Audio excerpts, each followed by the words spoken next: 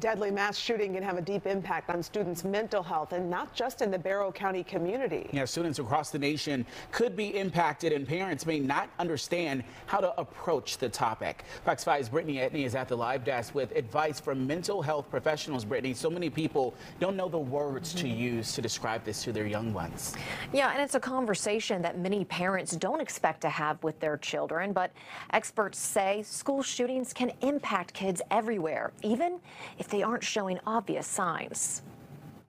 The mass shooting at Apalachee High School exposed many of its students to graphic and violent acts, something that can put their mental health at risk. Psychotherapist Laura Moore says everyone reacts to trauma differently. In the initial phases, again, there's shock, and then following that might be a heightened sense of hyperarousal, some anxiety, trouble sleeping, maybe people having unclear memories. And seeing violence at such a young age can develop in the weeks and months that follow. Once our psyches and our bodies understand that we're no longer in danger, then a lot of extra thoughts and experiences can arise, either somatically with headaches, stomach aches, pain in a particular way, and then sometimes survivor's guilt of, did I do enough, or should I, why my friend and not me, why this teacher and not me. And can stick with them for a lifetime. So let them know it's okay to express how they feel.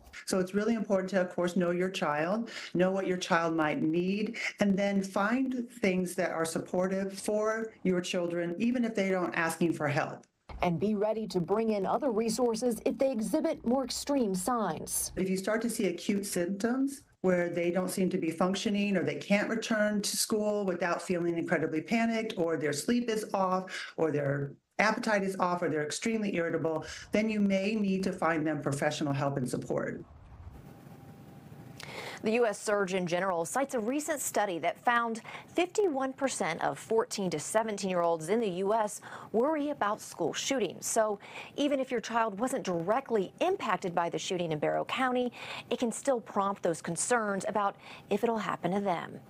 At the live desk, Brittany Edney, Fox 5 News. Yeah, so many people across the nation feeling this. Brittany, thanks so much.